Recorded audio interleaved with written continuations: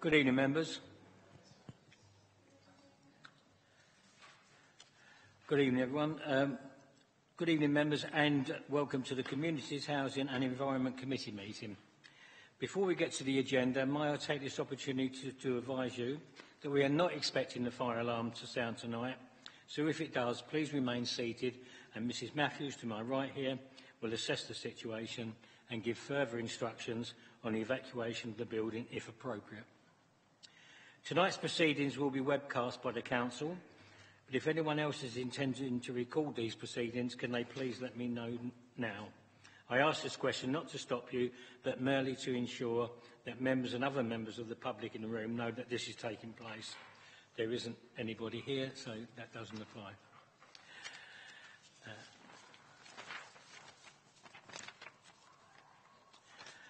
Now to the agenda. Item 1, apologies from absence. I have apologies from Councillor Marion Ring. Before I go any further, as most of you know, Marion has been quite ill recently, has been in hospital and has had an operation. I heard from Councillor Perry today that she was hoping to come out of hospital today. Haven't heard anything since, but I hope you'll all join me in wishing Marion a speedy recovery. Notification of substitute members. Substituting for Councillor Ring, Martin Round, and I can in fact tell you that Marion Ring has come home this afternoon. Good, that's good news. I've also got a message from Councillor Perry that he is hoping to be here, but he may be late. That was before this happened. Item 3, urgent items. There are no urgent items tonight. Notification of visiting members. There are no visiting members. Item 5, disclosure by members and officers. Are there any? No? Thank you. Item 6, any disclosures of lobbying? No? Okay. Item 7, to consider whether any item should be taken in private because of the possible disclosure of exempt information. We have no items under that part of the agenda tonight.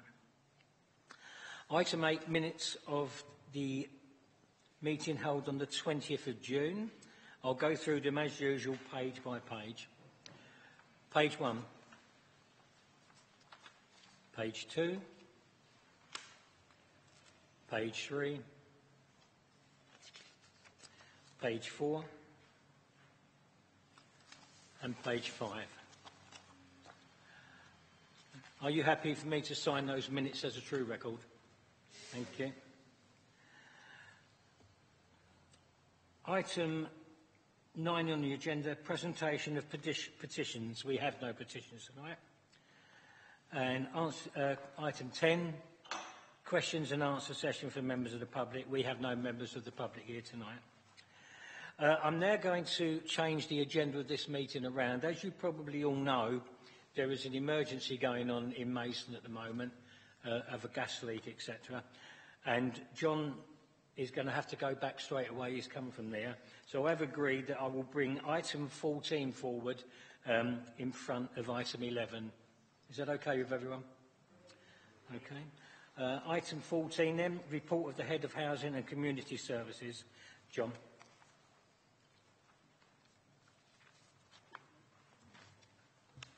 No, sorry. Thank you, Chairman. Thank you, members, for bringing forward the report. The allocation scheme is the framework that sets out how the Council gives priority between applicants who join our housing register, which in effect is what would traditionally be known as the housing list. It's framed against the statutory provisions in Part 6 of the Housing Act.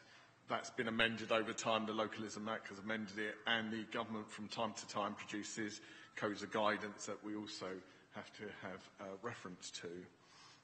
The latest major change that's coming is around the Homelessness Reduction Act, and that changes the point at which a person is entitled to seek assistance from the local authority when they're threatened with homelessness. And that's the major change that we're seeking your approval on tonight. Normally, minor amendments to the allocation scheme can be made by the approval of the Director of regeneration in place with the consultation with the chair and vice chair of this committee. But as this represents something more than a minor amendment, it was felt appropriate to bring it to the meeting this evening.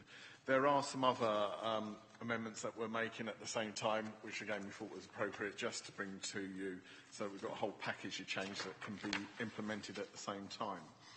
The easiest way probably to do this is to refer you to Appendix A, which starts on page 48. And what I'll do is I'll try and quickly walk you through the changes that we're proposing and the rationale behind them. So the first one, which says section 9.3, the reason for changing the period of residential qualifications for families, which I think at the moment is 2 years, is to bring it in line with the new Code of Guidance, which says 5 years. So where somebody is applying to go onto our list from outside of the area, they can rely on close family members that live in the borough currently, and that's being extended, so those family members must have been resident in this area for a period of 5 years, continuous period. So that's the first amendment. The second one is returning resident, and the reason why we needed to clarify this is because at the moment it says 2 of the last 5 years, but the way it's written, that could mean that they've spent like 6-month periods at a time within that 5-year period, which wasn't what was intended. So the clarification is that it must be a continuous 2-year period within that 5-year allowance. So that's that one. The next amendment is the more significant one. So that's the one on page 49, marked paragraph 10.7.1. So currently what happens is that if somebody who is in private rented accommodation but doesn't have any housing need, they're adequately housed in private rented accommodation, but their landlord serves a Section 21 notice, which is the 2-month notice to leave the accommodation, under the way the legislation is currently defined, they're not actually homeless at that stage or threatened with homelessness. It's at the point at which the possession order is granted, which is further down the line. It's a bit of something that was left over from when the legislation was first amended back in '96, because it doesn't actually match the current position for assured short-hold tenancies, which have that 2-month notice. It follows the traditional 28-day notice period. That's all going to change when the Homelessness Reduction Act comes in. So that now acknowledges that there's this 56-day period where somebody is under threat of homelessness. So what we're proposing here is to get us ready for when that comes in, which is likely to be in April. We're going to allow people to come onto the list at an earlier time in that process now than they currently can. It actually helps the applicants who are in that situation, and I know it causes some people a great deal of angst at the moment that they get served with that notice. They feel like they've got to leave at the end of that notice. Their landlords pressure them to leave at that end of that notice, but we can't allow them onto their housing register at the current time. By making this change, it does mean that they come onto the list at an earlier stage. It gives them a greater opportunity to bid for property and resolve their issue of homelessness. So that's the main change that we're proposing tonight. If I carry on through, and please, I'll take questions at the end if you need any clarification around those. 10.8 is just a tool to acknowledge that there will be situations that aren't covered in its entirety in the allocation scheme. We can't cover everything, and we wouldn't want to, because there may be exceptional circumstances around somebody's position that does warrant their position to be looked at on the facts. So this amendment just means that if there is one of those exceptional cases, it can be brought to my attention and I can use my discretion in allowing them onto the register. Turning over the page then to page 50, top of the page 11.5, we're reducing the amount of capital. So at the moment, if somebody has up to £30,000 worth of savings, if they have over that amount, they can't come onto the list because that's considered that they can resolve their own housing. It doesn't reflect the position in terms of the benefits or cap, which is at £16,000. So we're just moving that figure down so that it's brought in line with the position concerning housing benefit entitlement. So what that means is that if somebody has up to £16,000 worth of savings, they can come on, but if it's over that, then they will be expected to resolve their own housing within the private rented sector. Similarly, with 11.6, the figure of £60,000 was set in line with what was the government thinking about right to stay. At the time, they were saying that people that earn up to £60,000, it was okay to be in social tenancy, but above that, they shouldn't really. So that's where the figure of £60,000 came from. Actually looking at our own figures that we use around and the information we had about our strategic housing market assessment, we felt that was rather high, so it's been proposed to reduce that to £40,000. So again, you know, if somebody's earning more than £40,000, then ideally they ought to be able to resolve their housing in the private rented sector or through one of the shared ownership schemes. And I don't, in honesty, think that we get very many of those a year where we turn people down because of their earnings of that amount. Going below, the next one is just to clear up some duplication in the current allocation scheme. And then 14.1, again, that was just to clarify for officers using the scheme because there was some duplication. Going over the page then on page 51, 20.1, we've had to make some clarification to the banding because at the moment there is one band that's meant for medical, band B. The intention for band B was to be able to match people who needed a physical adaptation to the property to meet their medical needs, and that's normally around a physical need. So that would be where you needed a stair lift or a flush floor shower. But the way the current scheme was written, the unintentional consequence of that is that anybody that's allowed onto the scheme because, you know, they might have mental health problems, for example, are being put into that band, which isn't the intention because you don't match somebody with those sort of difficulties up to a property that's been adapted for somebody with a physical disability. So we're not saying that people with that sort of condition can't come on. Indeed, they can still. It's just that they'll be placed into one of the other bands rather than band B. That way we just keep that band succinct for the people that need it. It helps match people to properties better. 22.4 just enables us to have discretion about when we do or we don't suspend somebody. So at the moment it says will, which means that we must do in all circumstances. But by changing that to may, I know it's a minor change, but it does help us in terms of how we apply the allocation scheme. And, turning over the page then, page 52, top of the page, it just acknowledges that when the Home Choice scheme, which is the Kent-wide choice-based letting scheme that we're a partnership to, is no longer going to use a television channel because people just don't use it, basically, so it's just not worth having. It was popular at one time, I think, when we had all those different sorts of shop things on shopping channels, but it doesn't seem to be very popular anymore. 22.5, that's just a piece of clarification again, so not a major change, that's just a minor change. And turning over to page 53, which is the last page, you'll be pleased to hear.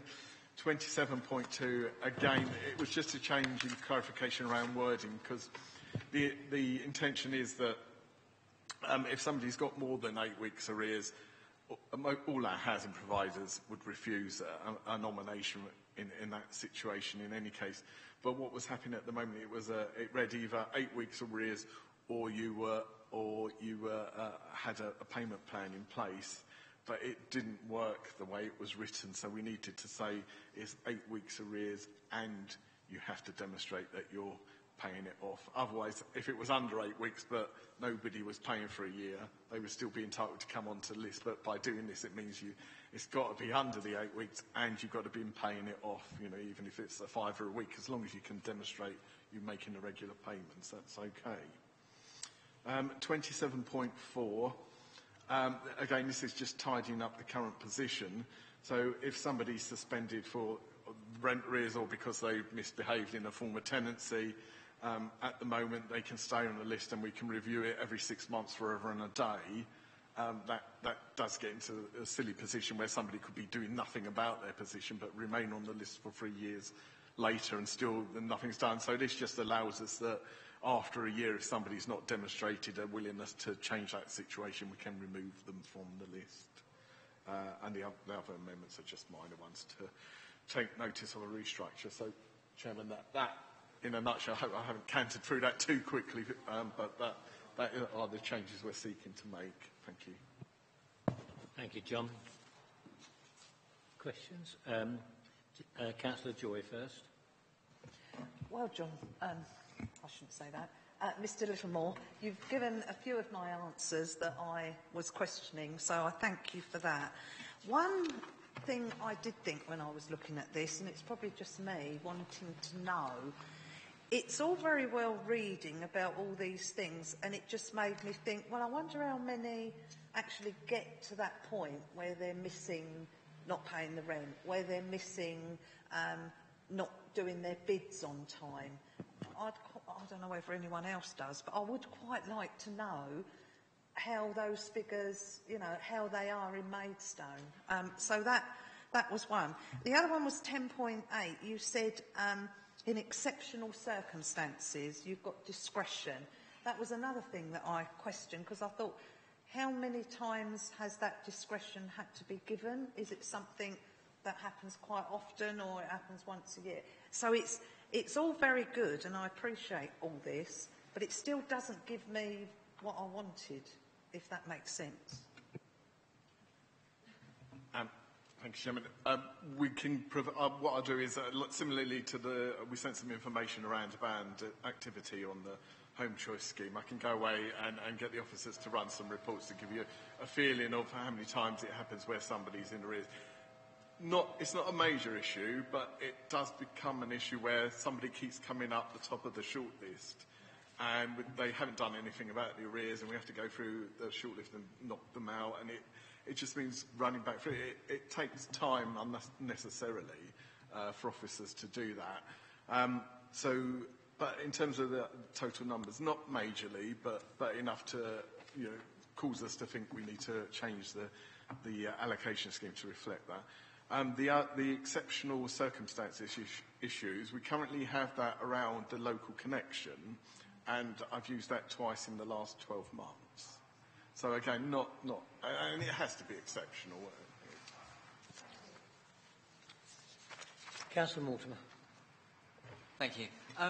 John, under the Section 21 notices, there's an appeal procedure, which I think has to be carried out within 6 months. So how does that fit in with the 56 days? You see what I'm getting at? I don't understand, because there's an appeal procedure. So if there's an appeal pending, can they go on the register then or not? I'm not quite sure what you mean by appeal. Do you mean appeal procedures to come onto the register or against being evicted? Right.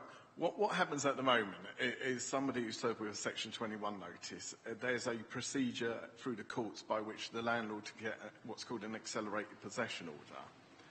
There was some amendments brought into that to stop what termed retaliatory eviction. So where a person had complained about repairs not being done, those sorts of things, and in response the landlord serves a notice. If the repairs have been reported to the local authority and there's, you know, various stages that have to be gone through, then it does stay the process. I would put those slightly outside of what's imagined here, because the vast majority of Section 21 notices go through an accelerated possession proceeding, and that's a paper exercise, basically. As long as the landlord served the correct notices and all the rest of it, the judge has to sign it off. It's a mandatory ground for possession. There's no discretion on the judge's part. The Homelessness Reduction Act kind of takes us forward a whole stage. So the point at which somebody, if we can't prevent their homelessness in that 56 days, then the normal homeless procedure then kicks in. So that issue about whether the notices have been properly served, if we can't resolve it in that 56 days, which we would hope we would do, there would still be that period where we'd still be working with the applicant. So I don't think that issue is going to impact us. And to be honest with you, we haven't seen that issue. Right. Yeah, we've not seen many people actually use that new legislation, because it only affects people who became a tenant after a certain date, and then there's as I say, there has to be a whole process that has gone through. So it might be early days before. Not everybody's aware of it as well, but yeah, I don't think this, what we're proposing today is going to negatively impact that in any way. I've got one more as well, and basically it's the wording, it's on page 68, but about the £16,000 worth of assets, and it does say might give the opportunity to rent or buy.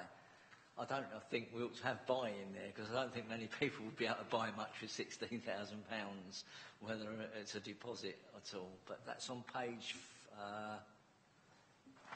68.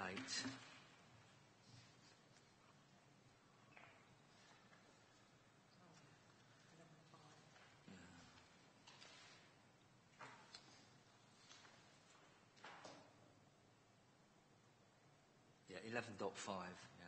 Yeah. I think that's in there to cover shared ownership products. Well, fair enough. Yeah, okay, fair enough. All right, but cheers. Councillor Roberts. Yes, thank you, Mr. Chairman.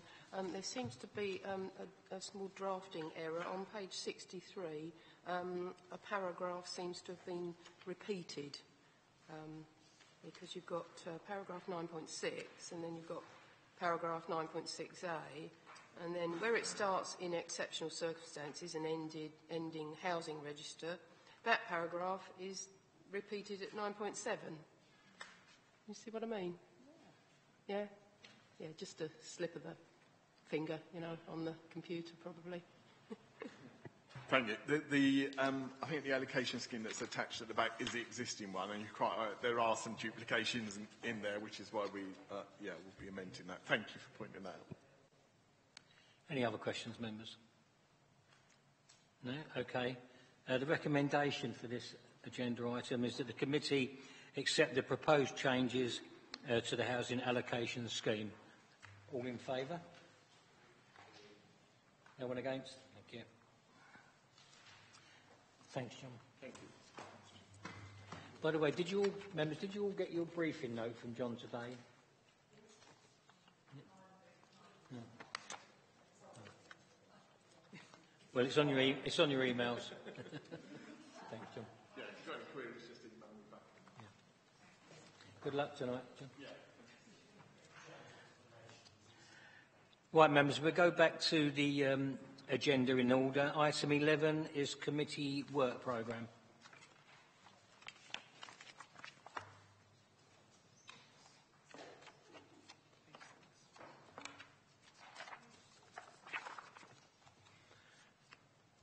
Any questions on the current committee work programme? Any observations on it at all?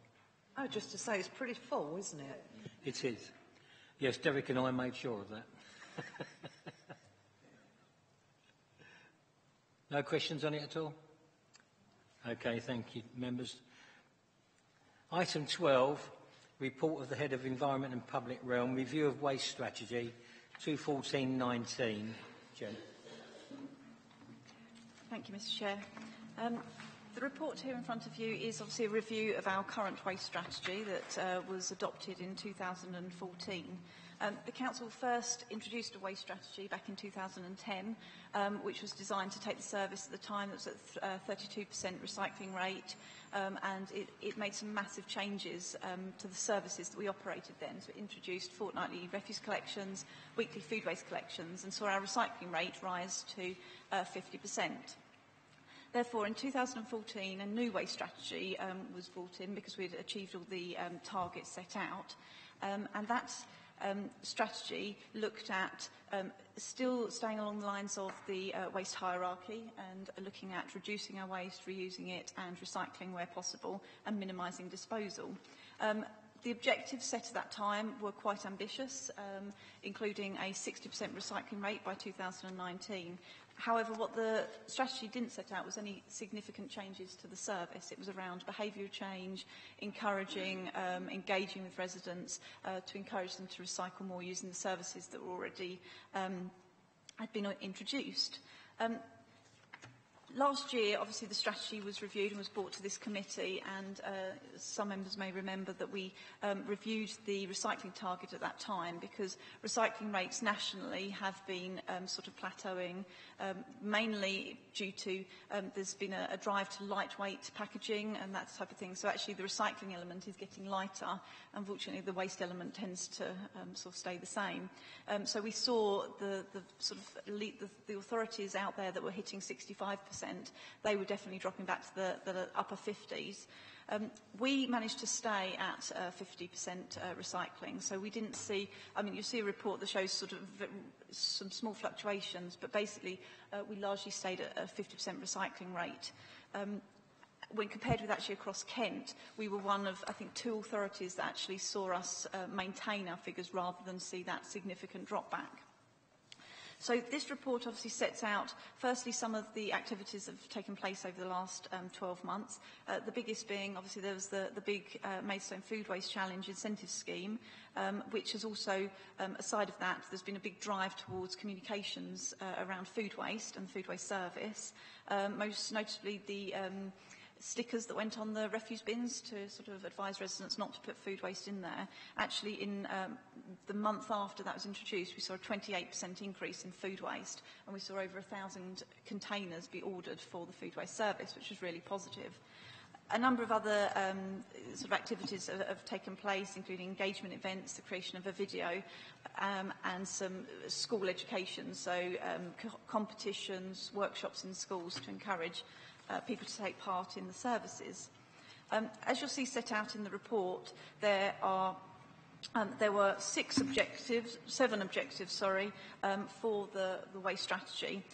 The vast majority of those have been positive, and we've seen an increase since last year, and our recycling rate, as I said, has gone up, where it dropped slightly back to 47% last year, is back at 50% this year. We've seen a decline in total waste arisings. We've seen, again, a reduction in the cost of the service, and our public satisfaction has remained really high. The only one that has seen a slight sort of negative impact was actually the zero waste to landfill, which, when we set that target, was always going to be extremely ambitious, because even if you send everything for energy from waste, the bottom ash that comes out the other end has to go somewhere and has to go to landfill. And that's why you see a slight increase to 1.56%. So overall, performance is good based on the fact that actually the service is costing us less, it cost us less than the previous years, and very little is done to change service. It's all around behavioural change. So the fact we've maintained the figure, the figures that we have is really positive. However, at this point, we appreciate we're not going to hit the 55% recycling rate by 2019 without something significant sort of happening in that time. As I explained at the beginning, the main impact on the performance has been service changes, which really drive performance forward. So the proposal of this report is obviously to note the progress that we have made and the actions that have been undertaken, but to agree that actually the current strategy doesn't really reflect where we are right now. It sets some ambitious targets, but without actually looking at what is the ambition for the council, because actually our recycling rate is really good at the moment. At the last report we were sort of second in Kent, and there's a lot of authorities that are lingering sort of in the 40s, the low 40s. So actually we need to look at what do we want to achieve going forward. And so the proposal is to actually hold a workshop with members to understand what is our ambition to take the service forward. Do we want to look at more radical service changes that drive performance and allow us to make 60% recycling? Or are we happy with the performance we currently have? So based on that, the proposal is to actually hold a workshop in September with members of the committee to actually shape a new strategy to look at having that adopted by April 2018. That would then take us for the final 5 years of the waste collection contract, which would, depending on what comes out of that, it will either prepare us and have changes prior to the waste collection contract, or we'll decide actually we have a plan leading up to that and we can go out to tender with some really sort of firm footings of what we want to do. Thank you. Thank you, Jen. Before I open to questions, can I Jem mentioned about item 3 about the workshop. I'm going to change the wording on item 3 regarding this workshop because I think it's very relevant. And what I'm proposing that the workshop is held in September or October, because we may not sure whether the town hall is going to be free, for all members and to be mandatory for the Communities, Housing and Environment Committee, and the rest of that carries on item 3. Is everyone happy with that change of wording? Councillor Burton. If I may, Chairman, it was going to be something that would come out in my question to Ms Shepherd anyway, so if we could maybe put the brakes on the proposed change for the moment, have a discussion and come back. I understand the sentiment where it's coming from. I don't want to sound like I'm disagreeing with you for the sake of it, but I actually had a question regarding the workshop as the method for delivery and discussing this. Can I put the question now? Yes, you may. Yeah. As Councillor Mortimer knows, because he's been involved in it, and I'm sure will agree with me, we've had a similar aim with the air quality action plan of bringing members into the drafting of that. And rather than a workshop as a delivery method for that, we've actually had a working group, and it's been a more ongoing collaborative process. And I wonder whether this is something that lends itself more to that style of working than us sitting in a room for an hour and then leaving it, if you see what I mean. I think I completely see where you're coming from, and I think there is merit for members to be involved with the, not just from that first sort of outset. I think opening it up to a wider audience initially to get that first feedback, to really understand what we as a whole council view as our ambition for the waste collection service. We also wanted to look at, with that workshop, is bringing in, experts or other people to sort of inform members' views on what's happening nationally, potentially with the Kent Resource Partnership. They have a lot of sort of views across Kent of what's happening. So could I propose that we maybe start with this to allow all members, and then from that we could always ask for those who have a particular sort of interest to remain engaged with the process whilst we then look at drafting a strategy up until April. Councillor Joy. Yeah, I haven't got a problem with it at all. But when I read the papers, it just made me think, yeah, I agree, it should be open to other members and people. But who I'd quite like to have in the room are the people that do the things for us, like someone from Biffa, someone from... Because I think we sometimes miss the trick, that we sit here deciding, we think this will be good, but it would be good to actually have the people that are doing it, and even some of our staff that are doing the job. So I don't think it should just be members, and I think we should open it up a little bit to the people that actually probably know an awful lot more than I do, and I'll put my hand up for that. Yes, actually, because Biffa have sort of contacts with some of the really high-performing authorities. That is something we'd sort of thought about, actually, to sort of tap into them as to who they might be able to sort of send where they have experience elsewhere. So definitely we'd look at doing that. And I like the idea of, some of the staff as well, because it impacts their day job, so... But their choice. But I do think it's their choice. I don't think we can summon them to be here, no, like we should. Councillor Round. Thank you, Chair. And whilst I may only be subbing on this committee, I do take this committee particularly seriously, and especially waste strategies. As is probably known by those in the depot, I'm probably one of the few council members that have actually gone out on the bins. And I can tell you it's a pretty rewarding experience in some ways. But the one thing I continue to say to everybody, and I don't really get many complaints, is that this is probably the service that is probably the jewel in the crown of Maidstone Borough Council. Very rarely do we get problems with it from a public point of view, and I think that's really important. But one of the things I have particularly mentioned, and I suppose, if there's a record against my household, then I am as guilty in my household of the contamination issue of not getting things in the bins right. It's not my fault personally, But in the last year, I have been employing care agencies. And what's particularly noticeable is those care agencies is they totally take no notice, totally, of what bin should be for what purpose. They've been putting food waste in the wrong bin. They've been putting solid plastics that are recyclable in the waste. And I mean, quite frankly, every time I've gone to the bin after the carers have been in, something is the wrong way. It is not appropriate. Now, if my household is doing that and is doing it every week, how many other people out there who are using carers are going through the same problem?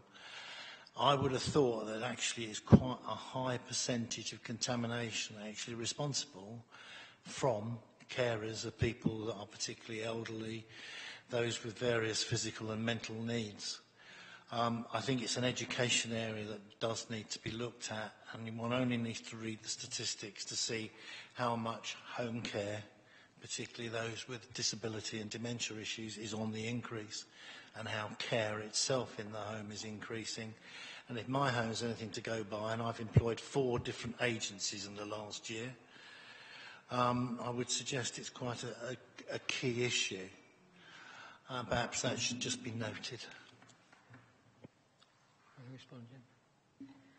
I think you're absolutely correct.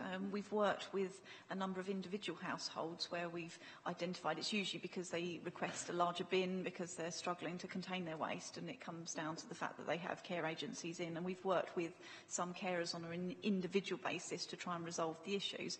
But I think part of our wider communications campaign and stuff needs to look at them as a whole group and how we can actually sort of target that, because actually trying to get into every individual household is quite a challenge. So, yeah, no, it's something that we'll definitely take forward. Councillor Webb.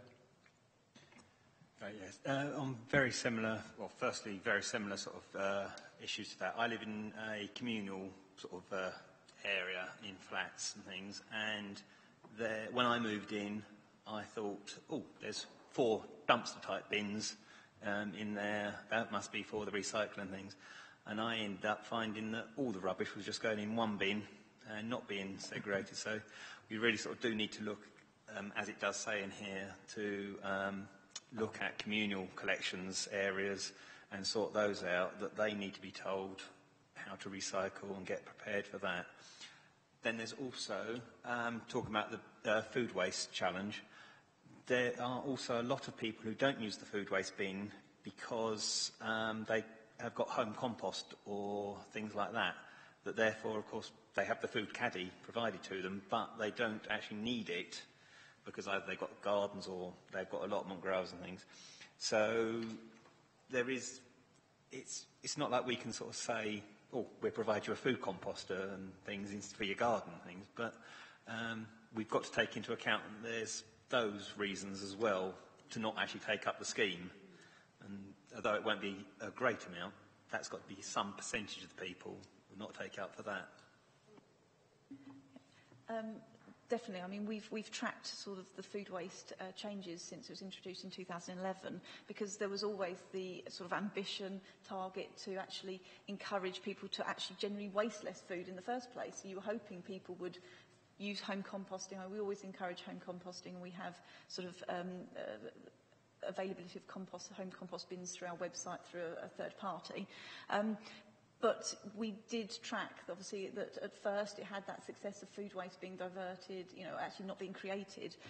But then you start seeing the waste sort of levels rising, that they had done in the past couple of years, to see actually people sort of, they sort of stop and they, give up because potentially, I think I've sort of included in the report, is you become a victim of your own success. The more you get out of the refuse bin, suddenly there's an availability to put something back, and food waste is sometimes that easy option. But I totally agree with you about the home composting bin and all that, and also agree with you about the flats, obviously. Maidstone is, when we've explored with other authorities, particularly the high performing, we do have an exceptionally high percentage of communal collection points, with 7,000 flats across the borough. And that is a challenge, and you'll see in the report we've just taken enforcement I say enforcement action, we've taken the enforcement stance of issuing Section 46 notices and requiring them to follow that, which has been really successful, and we will continue that. And actually other authorities are wanting to find out what we're doing because of that, because it was quite a new approach that not a lot have taken. So we'll be continuing that work. Councillor Robertson. Yes, thank you, Chairman. Following on from what Councillor Round said about carers, before I retired, I was actually a support worker, and I used to visit quite a few clients in Tunbridge and Malling, even though I lived in Maidstone. So, you know, you might not be familiar with the regime of another authority. Do you know what I mean? If you like live in Maidstone and do most of your work in Tunbridge and Malling, you've got to get up to speed on what Tunbridge and Malling do, because it's all different, you know, and that just adds to the confusion. Any other questions, members? I'd just like to echo what Councillor Round said. The waste strategy is a bit of a crown jewel for Maidstone Borough Council, and I think we're lucky to have Jen to oversee it all. As there's no other questions, the recommendations for this item are as follows. Number one, that the committee notes the progress made so far against the objectives set out in the Waste Strategy 2014-2019 Appendix A. Duly noted by everyone? Thank you. The second item is that agrees that the current Waste Strategy 2014-19 no longer delivers the Council's ambition for its waste and recycling services, and that a new waste strategy for 2018-23 should be prepared and presented to the committee by April 2018.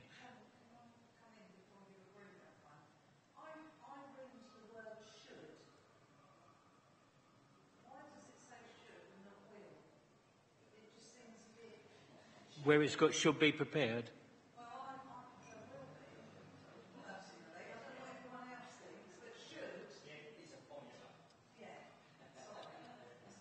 So are you, what do you want will put in there then?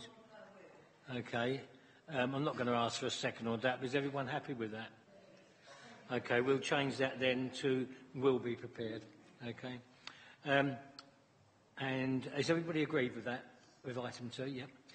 The third one is where I've suggested the change. I'll read it out again just so that we know it. That a workshop is held in September or October for all members and to be mandatory for Housing and Environment Committee. For community, I'm reading the wrong line.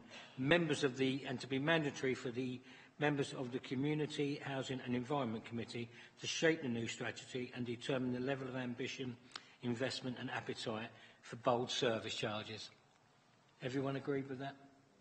Okay, thank you.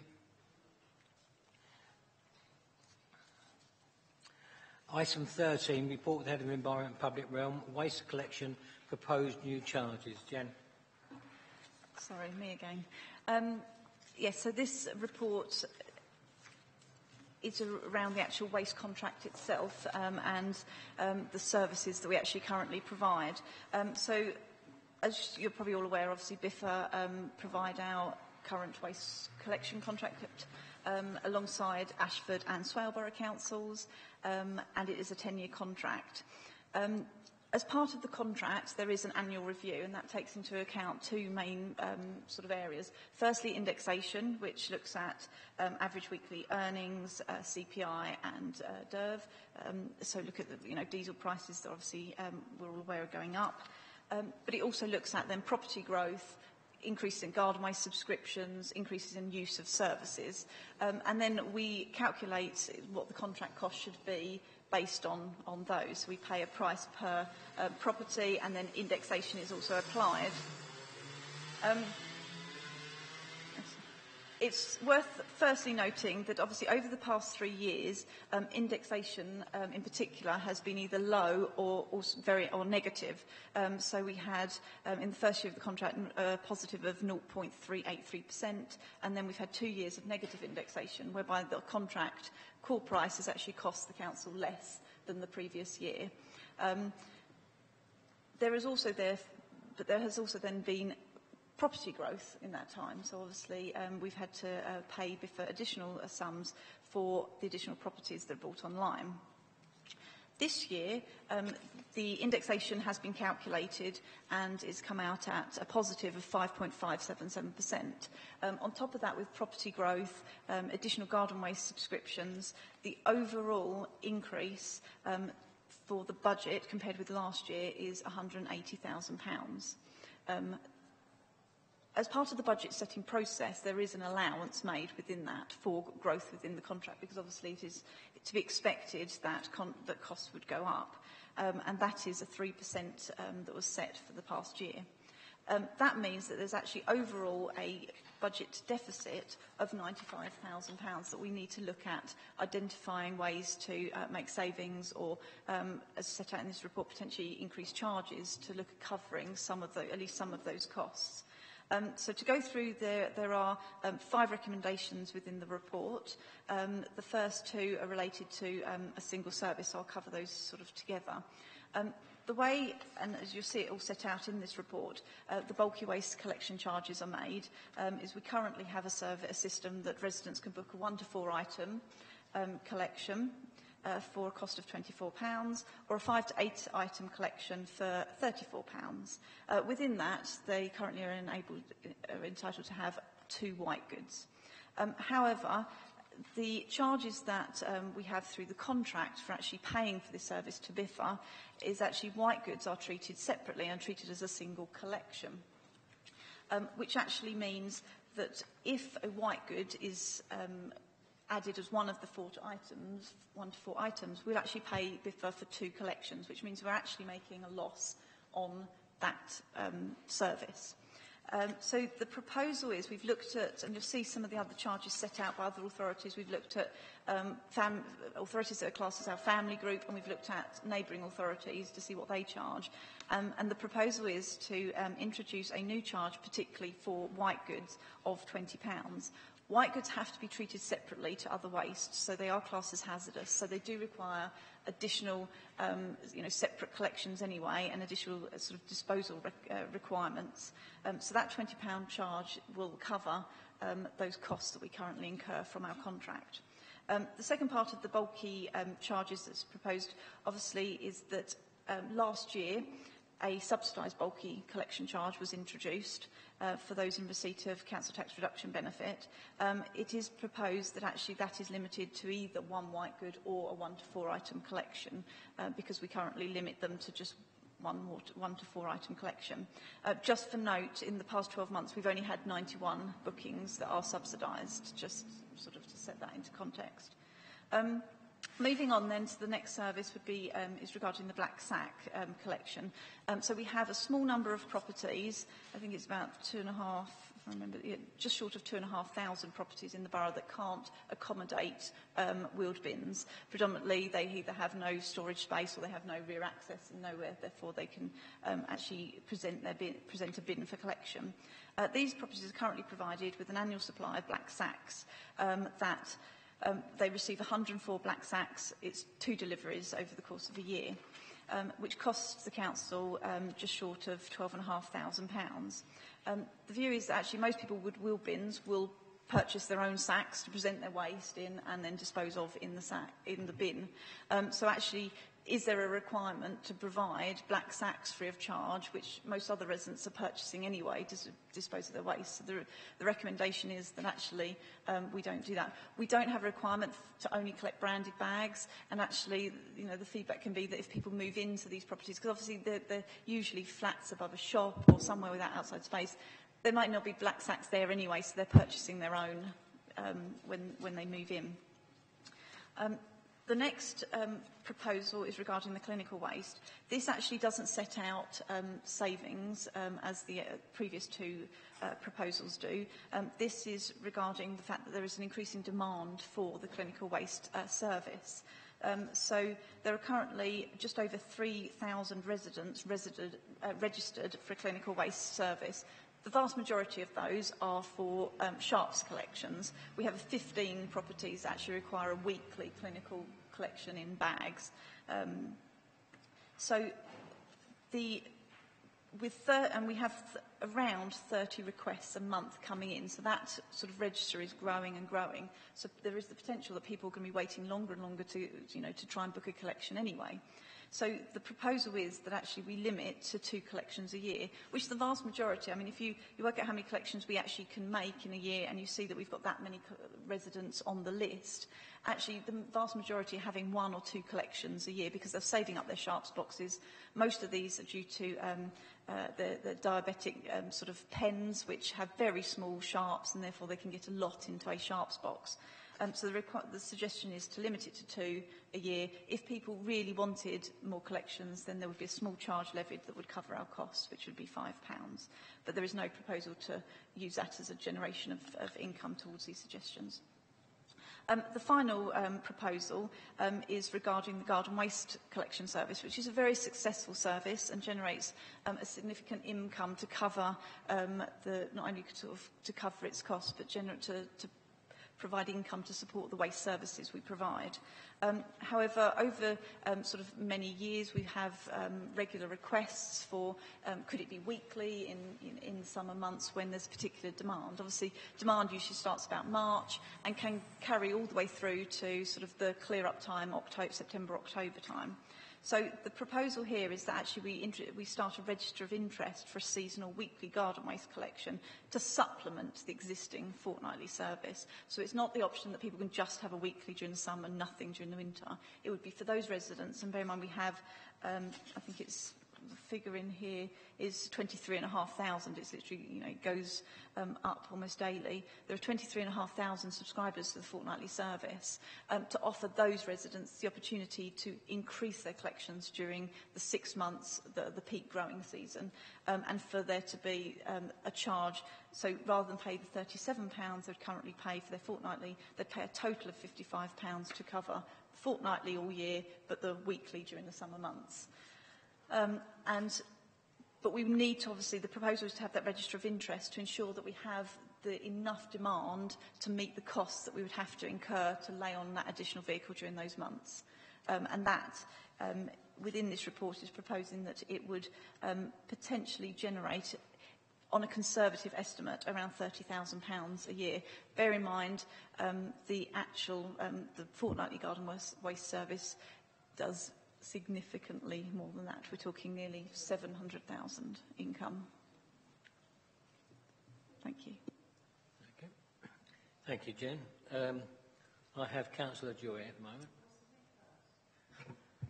Thank you, Chairman. I know I'm sitting here tonight as a councillor, but I want to speak more as a resident, because when I read the papers and thought, if I was to knock on a few doors and just say, how do you feel about this? Because it worried me when I read the £20. Let's go for the first one. The new charge of £20 for the collection of white goods. I totally understand that we are here and we've got to be able to cover the costs. I think my heart is telling me £20 when you've got a fridge that's just broken down, right? And there's nothing you can do. You've got to replace it. So you've got that income of going out and spending a new fridge, and then you're then saying £20 to come and take it away. I can't put my hand up and say that I can say that that's okay. I think £20 for one item, even though I know the cost involved, is a lot to ask. Then I read down to the next recommendation that says about the subsidy for tax relief for those on benefits. And don't get me wrong, I am totally in favour of helping any resident in Maidstone that needs help and has to rely on that help. But I want to speak for the ones that are not on that benefit, and they try hard. They could be low income, but they struggle.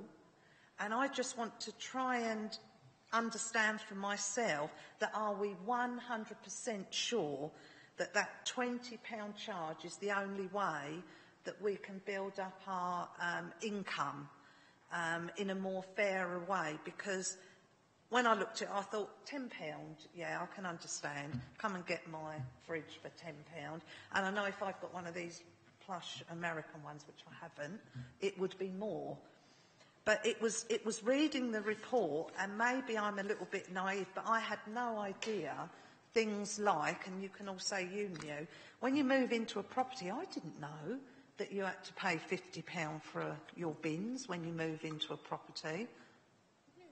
I didn't know that. So who pays that? Is it the developer if it's a new home? There's lots of questions like that this income is coming in, but I don't quite understand where it's coming from and what it covers. So can we start with that? So if I pick up the issue of the bins and the charging for the bins, that generally it comes from a new developer because the vast majority are for new builds. However, there is a requirement that if a person moves into a property, so it's not just new builds, it is also somebody moving into a property if there are not bins already there. And that, therefore, is a requirement when, as part of the searches and as part of having moved recently myself, we know that actually it is even a tick box now on the fixtures and fittings list. Are there bins provided? And it's the requirement of someone moving in to make sure that the previous owner leaves those bins behind or is going to pay for them. But the vast majority, in fairness, is actually it's new builds that will generate that. And it is actually just covering the cost of the bin. There is not any sort of huge amount of sort of profit. You know, a bin is £20, so it's, you know, it is cost price. So can I come back? That's really helpful, but I just think there's not enough people that I didn't know it. And I just thought if I was moving house, the last thing I'd be thinking, well, I haven't moved for a long time, was to check whether I've got my 2 bins there waiting for me and that I'd have to pay £50 for it. So that's good in the report because that can be shared. As I say, going back to the recommendations, I think there's 3 that I'm quite happy with, 2 that I'd like to listen to a bit more debate from the other members before I make any decisions. Thank you. Okay. Councillor Morgan. Thank you. One quick question. The clinical waste, is it one of our statutory duties? Do we have to do it? We have to do it, however, we can make a charge for it. So we could make a charge. I can't find any real evidence of any authorities that have gone down the route of charging outright for it, because obviously... Just thinking out there. Yeah, but no, it's something we need to provide, but we can make a charge for. You know, similarly, I know garden waste isn't statutory, but you know, there are certain items you can make a charge for. My next point is Councillor Joy mentioned the £10 charge.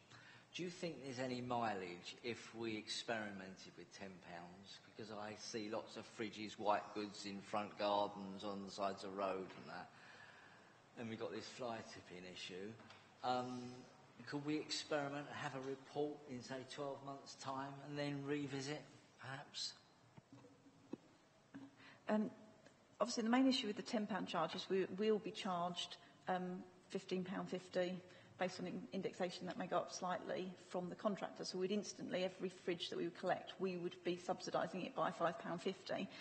Having done, basically used last year's figures and carried out some modelling on that, on a £10 charge, the issue we have is people who book a 1 to 4 items currently, and one of those items is a fridge.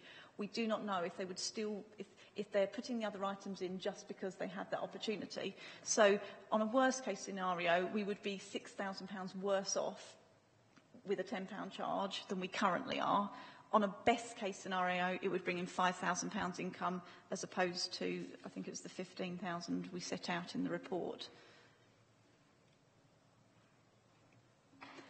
One point I was going to add is obviously was not listed in the report directly, but we know retailers put a charge of about £25 on if you buy a new fridge and want a fridge removed from them. So their charge is £25. So this is below a retailer's charge. Councillor Bowden.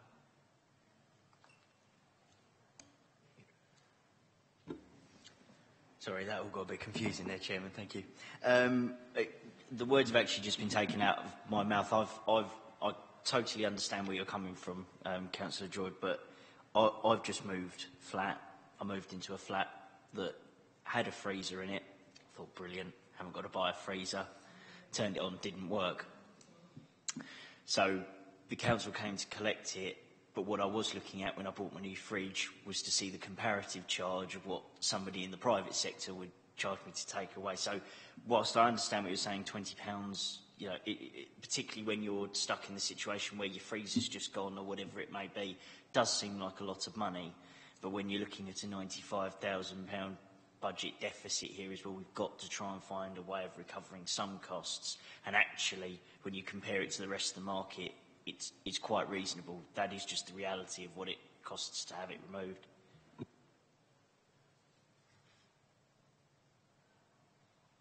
Councillor Robertson?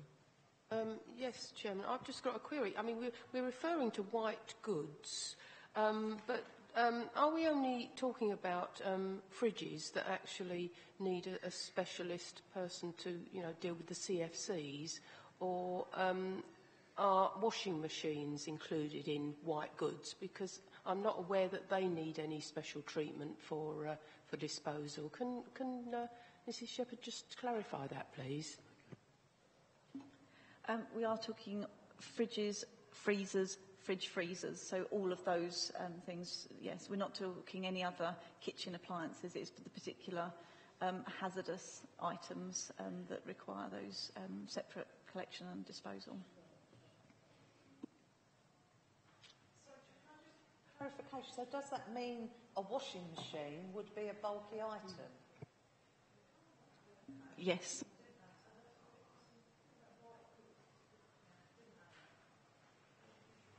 Any other questions, councillors? Councillor Moore. Thank you.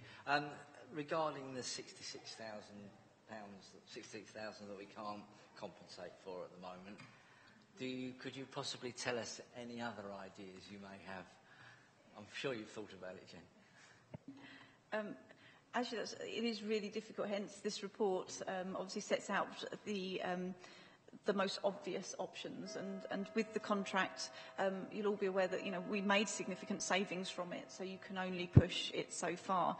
However, I think once the work is started with the garden waste, there is huge potential for that to cover more of the deficit than we're firstly anticipating.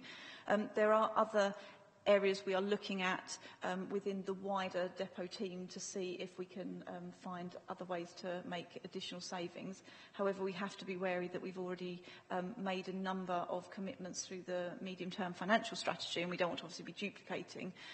So I hope to potentially be back here in another couple of months with maybe some more ideas, or particularly some more feedback from that garden waste service, because that is our biggest opportunity to really cover that deficit and to make some profit. Councillor Joy. Looking at the recommendation again then, I think it is where it says white goods that is where I'm confused and not happy with. If it said fridge or freezer, so that people know it's because of what's in your fridge freezer. But if someone was to say to someone white goods, and when you're buying a kitchen, to me that would include your washing machine. So it is a little bit unclear in my... So if we're going to go with it, I think it should say why and what it is we're actually charging for. Because if I don't understand it, I can't be the only one that don't understand. Jen. I think we could insert the word hazardous, so it makes it very clear. And, you know, we will, when we come to putting, obviously there's an online booking form and all of that for bulkies, and whether people contacting through the, you know, contact centre, or if they're looking online, we'll make it very clear that hazardous white goods basically mean fridges, freezers, fridge freezers. Councillor Webster.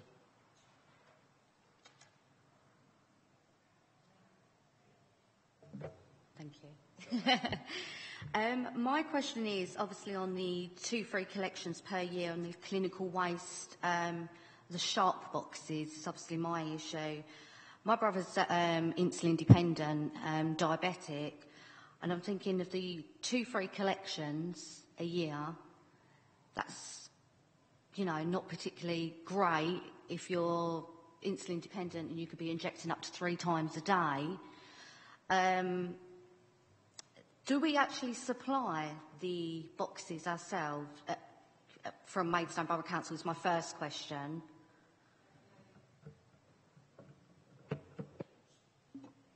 No, we don't. They're available through doctors on prescription, so we don't provide the boxes. However, they do varying sizes of boxes, and we're more than happy to collect 2, 3, 4, 5, 6, however many boxes people can have on those occasions. It's just reducing the number of visits, just purely because of the demand for the service, to try and prevent people having to sort of, basically join a queue of people who then can't book the service. So at this present time, we don't charge for this service at the minute? No, we don't charge for clinical collections. So can they actually take the boxes to the pharmacy instead of having... Because I've got children myself, and to be honest with you, if I was insulin dependent, we're saying diabetic or something, I wouldn't like 3 or 4 boxes piled up ready for you guys to come twice a year. And if funds are tight, you know, if people are on benefits and stuff like that, paying £5 every month could be quite hard for them. As we said, the reality is most people only book sort of once or twice a year anyway, and do save them up because actually they don't necessarily want to have them sat outside their house every week or every, fortnight having a collection. We try and come back to your first point, sorry. Can they take them to like a pharmacy? Generally, pharmacies won't take them back just because of storage issues, and obviously then they're collecting a waste type. If it's your own waste, it's fine, but if you're actually collecting waste from other people, it becomes sort of more hazardous and has to be dealt with differently. Okay. Councillor Round. Thank you, Chair. I'm going to ask the officer a couple of questions which I actually don't expect you to have the answers now. You might have some sort of guesswork, but I'd be grateful. When one looks at the comparison chart between other authorities, it's highly noticeable that Tunbridge Wells charge £148.80 for a standard charge, whatever it may be, whether it's white goods or not. It's also particularly noticeable that Canterbury charges £60.40. I'm wondering whether you have any inkling, and as I said, I don't expect you to have the answer to that question at this stage. I'm wondering whether you have an inkling as to whether they're any more successful at it than we are, and whether they have any more fly tipping than we do because of those problems. And is it more profitable for them than it is for us?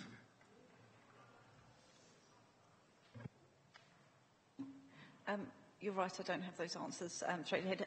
All I can say is to clarify the Tunbridge Wells, it's because it is a £37 charge or something per item, so literally charge per every single item. Hence, where I've said standard charge, it's just as a comparison to see actually what are 4 items actually equivalent to.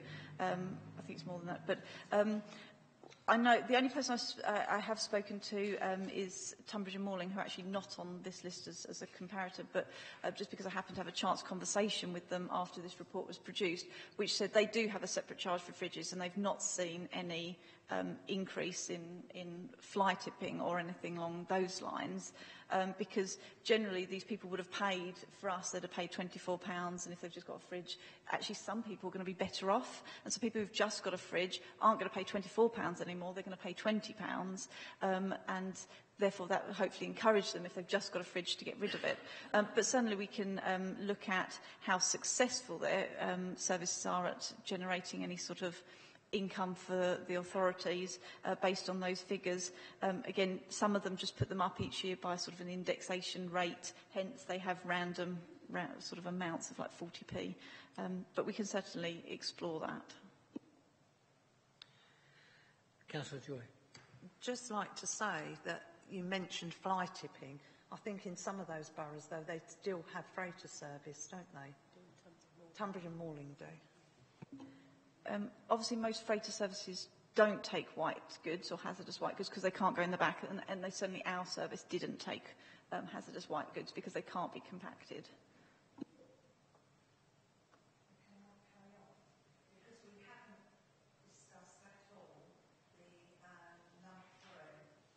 sorry. Number 3, the provision of the black sacks to properties not suitable for wheeled bins, which I think we should. I'm a bit mixed on this one, and it's easy for me to say I'm all right because I've got a bin, so I don't need to buy sacks. But I don't feel quite so precious, because if I needed to buy sacks, I would go to the pound shop. So I personally haven't got a big thing about charges being dropped for the black sacks, and they supply their own. But again, I'm hoping to hear what others think on that one. Councillor Byrne. I quite agree. I don't see a problem with the proposed change. I think that the principle that those who can accommodate wheelie bins or whatever type of bin they might be will still go out and buy their own black sacks. It's an unfortunate circumstance if somebody hasn't got the room to be able to allocate to wheelie bins, but there's no need for us to be providing an additional service that can easily be facilitated by Poundland, for example. Yeah, I would imagine it probably costs us substantially more to buy them in, even in bulk, and then post them out to everybody. So, yeah, no problems with it from... Councillor Mortimer. Just a quick one, Jen. I think it was last year, I went to a meeting and we were talking about running a campaign knowing where your waste goes this year. Are we going to do it? So the others that collect bulky items from your house, you shouldn't ask them for their licence? Definitely, as part of our litter strategy that we're working on as well, we're capturing sort of the fly tipping element and making sure residents certainly have that duty, know about their duty of care, that they need to know where their waste is going, particularly because there is growing trends of operators on Facebook that will take all your waste away for £20, and it's quite obvious that at £140 a tonne to dispose of waste, there's something not quite right with the sum. So there will be a big push on duty of care and making sure people understand the importance of knowing where their waste is going and what type of sort of evidence they need, because sometimes it can be quite daunting to think, oh my goodness, I need a full duty of care waste transfer note from the person that's taking it. But actually, it's not necessarily that cumbersome. You just need to have certain details, the fact they've got a waste carrier's licence, what the number is and all of that. So just putting a few pointers to residents. So that's definitely on the plans for this year. Any other questions, members? Councillor Robertson. Got one more before we go to the recommendation, sorry. And I've just forgotten what it was. Sorry. Councillor Robertson. Yes, Chairman. Just information, really. I'm having a turnout at home, and if you actually go on KCC's website, they will actually tell you all the things that you can take to Tovel and how you should take it, and they even take hazardous waste as well. It's a very useful part of their website, actually. So, thanks. Thank you. Have you got it now? Yeah, item 2 on the recommendation, sorry. It's saying, that's the other one we haven't really discussed, that the subsidised bulky change is changed to offer those in receipt of council tax reduction either one white good or 1 to 4. I just want to make sure that everybody's clear on what we're offering there. And is that a save, what saving would that be? Are they getting more than what they had before? No, at the moment they can have one to 4 item, but obviously the fact that we're separating fridges out, it's sort of saying actually that 1 to 4 item could be a fridge instead. So it's offering them to have either. Right, okay, I've got that. Sorry, you off? That's it. So are we saying then that it's no change to the cost, but if we find out that there is fly tipping of, I'm not going to use the word white goods, of fridges, will that be recorded so that can come back so that we can relook at it? I just wanted that to be put in before we all agree that we're going to do it, because it could have a knock-on effect with fly tipping if people couldn't afford that £20? Yes, I'm more than happy to say that actually, you know, we can monitor it for... fridges are recorded separately anyway because part of the requirements, so we can separate it out what a fridge is when, from the fly tips. And if you want to say a specified amount of time that we come back with that data so you can reconsider it, I'm more than happy to do that. Okay. Councillor Burton. Quite happy to agree that we have that information come to us, but I think we've got to be very careful not to send out a slightly backwards message that this is a charge we're applying now. If it means that you actually then illegally fly tip it because you don't want to pay the 20 quid, we're monitoring it and might change our minds. We don't want to accidentally be sending that message out. Do you see what I mean? It's... I think it was more for our information rather than residents. It's just so that we have got a, you know, a feel of what's happening with the fly tipping.